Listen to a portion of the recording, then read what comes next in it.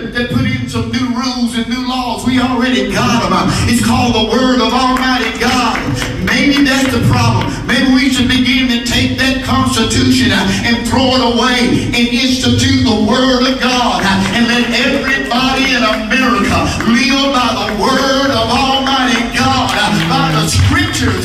We can't go wrong then. Can somebody say amen? Amen. We can't go wrong, and we live that way. We walk with God that way. Give me the old-time religion. You see, the old-time religion, it believe you must believe in God. Amen. The new religion, you don't even have to believe in God anymore. Most people believe in God, but they do not believe there is a God. You preacher, what do you mean by that?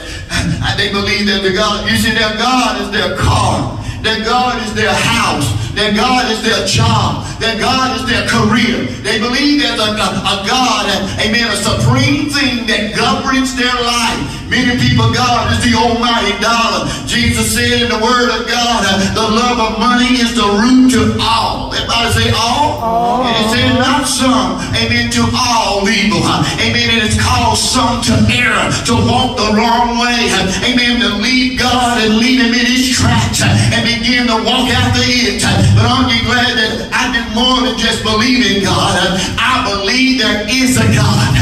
I believe this morning that God is in this building right now.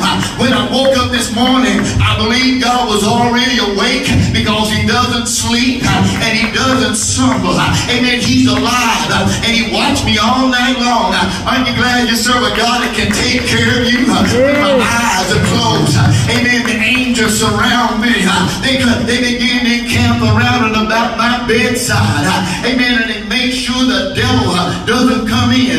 You see, I don't know the last time I had a bad dream. How these folks always go, Reverend, I had a bad dream. Quit watching them television shows. Quit going to the movies. Got quiet.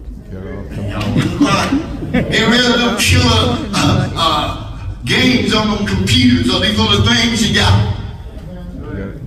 Scan you half to death and you can't sleep at night.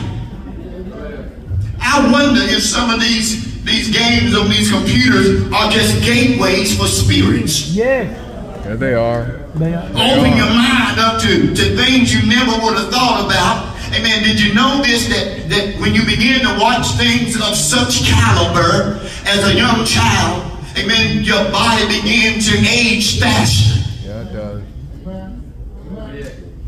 And y'all quiet this morning.